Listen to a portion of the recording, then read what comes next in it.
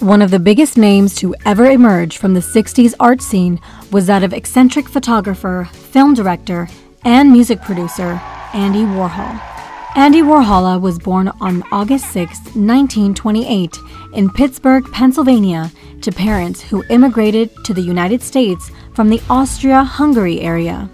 When he was in 3rd grade, he was bedridden for a time due to complications from a rare disease called chorea.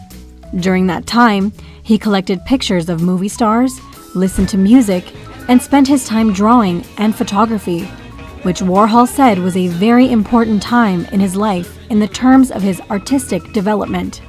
When his father died in an accident, his will dictated that his life savings go toward Andy's education. He was an accomplished writer as a teenager, and Warhol originally wanted to be an art teacher but changed his mind in university. He dropped the A from his last name and landed a job with Glamour magazine. Andy Warhol would become one of the most successful commercial artists of the 1950s, winning several awards for his work. By the late 50s, he debuted the concept of what he called pop art, which was his style of painting mass-produced commercial goods. His work depicted images of vacuum cleaners, Coca-Cola bottles, and one of his most famous paintings, the 1962 Campbell's soup can, which today is worth an estimated $11.8 million. He also painted celebrities in surreal and vivid colors like Marilyn Monroe, Mick Jagger, and Liz Taylor. His portrait, called The 8 Elvises, resold in 2008 for $100 million, which makes it one of the most valuable paintings ever created. In 1964, Andy Warhol had his own studio called The Factory, and he began to throw wild parties with New York's richest and most influential celebrities at the time. He was also a regular member of Studio 54 and spent time with A-list celebrities like Freddie Mercury, Debbie Harry, and Truman Capote.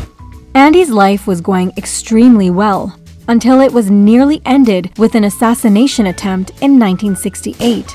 A scriptwriter and radical feminist named Valerie Solanas shot Andy Warhol after being ejected from the factory over a movie script.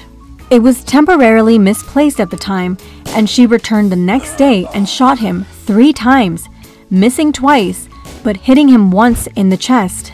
Solanas went to jail for 3 years after being diagnosed with paranoid schizophrenia. Andy survived, but had to wear a surgical corset for the rest of his life.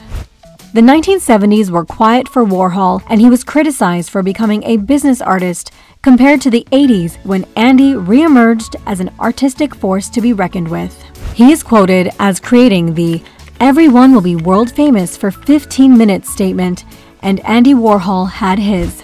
But his time ended on February 22, 1987, when he died in his sleep following surgery. Andy Warhol's artwork is still recognized and massively successful, with his pieces selling for millions of dollars, even as of today.